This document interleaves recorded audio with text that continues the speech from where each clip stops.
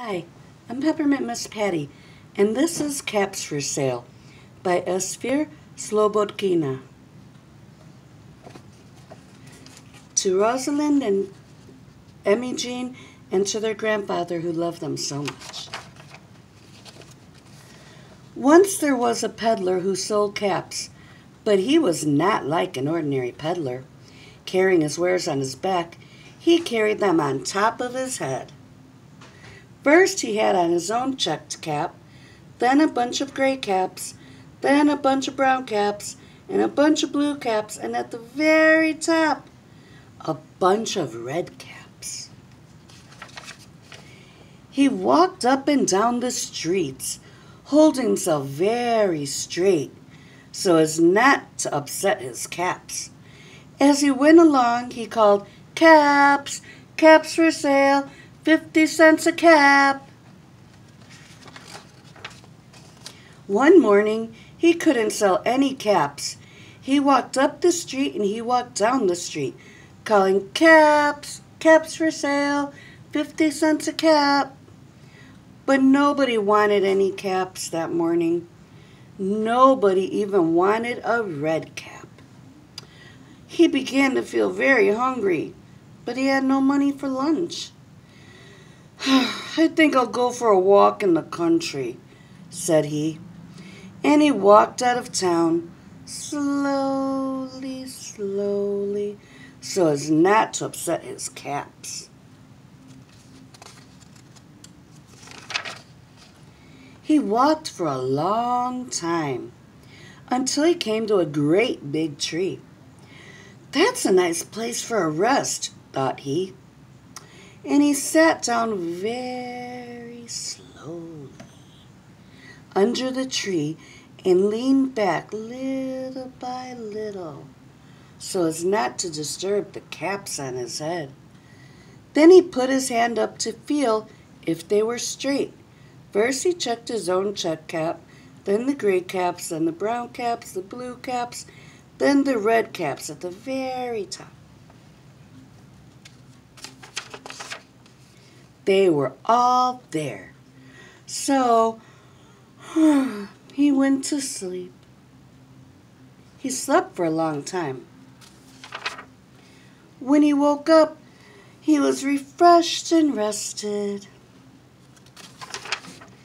But before standing up, he felt with his hand to make sure all his caps were in the right place. All he felt was his own checked cap. He looked to the right of him, no caps. He looked to the left of him, no caps. He looked in back of him, no caps. He looked behind the tree, no caps. Then he looked up into the tree. And what do you think he saw? On every branch sat a monkey. On every monkey was a gray or brown or blue or red cap. The peddler looked at the monkeys. The monkeys looked at the peddler. He didn't know what to do. Finally, he spoke to them. "You monkeys, you," he said, shaking a finger at them. "You give me back my caps." But the monkeys only shook their fingers back at him and said, "Ch, ch, ch, ch, ch." This made the peddler angry. So he shook both hands at them and said, "You monkeys, you give me back my caps." But the monkeys only shook both their hands back at him and said, "Ch, ch, ch, ch."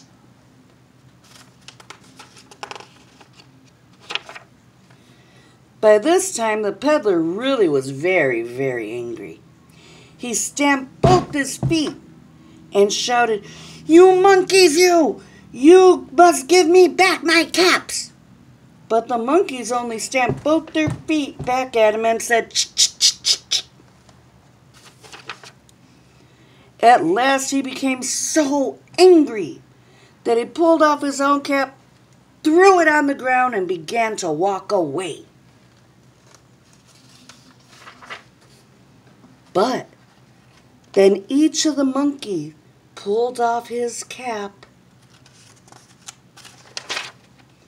and all the gray caps and all the brown caps and all the red caps and all the blue caps came flying down out of the tree. So the peddler picked up his own cap and put them back on his head. First his own check cap, then the gray one, then the brown caps and the blue caps and the red caps on the very, very top. And slowly he walked back to town, calling, "Caps, caps for sale, 50 cents a cap."